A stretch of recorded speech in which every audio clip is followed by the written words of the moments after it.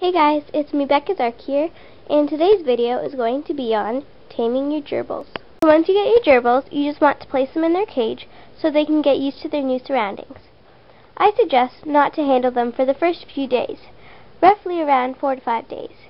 This way they can get used to your scent and movement when traveling around the cage.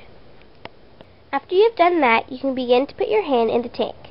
Your goal would be for them to come up to it. The best way to accomplish this is to lay a treat, preferably sunflower seeds, on your hand. My gerbils are already tamed, so they will demonstrate. It's perfectly fine if they just want to take it and leave, or not take it at all. For example, my gerbil Rue just takes it and leaves because she's more comfortable eating with privacy. As for Allie, she eats in the open, or in my hand. No matter what happens, it's still a huge step that your gerbil has taken. Once your gerbil has got to know you a bit better, you can begin to handle them. I have a video on how to hold or pick up your gerbil, so go and check that out. Link will be in the description box. I suggest holding them in the cage, just for safety reasons.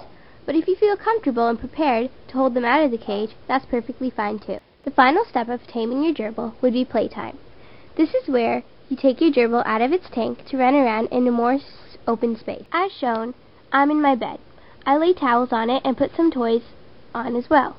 If you have 2 or more gerbils, I would strongly recommend having an extra person or 2 to be supervising your gerbils. I do this every 2 days. My gerbils always have a blast when put in a new surrounding. That's all. Happy taming. Bye!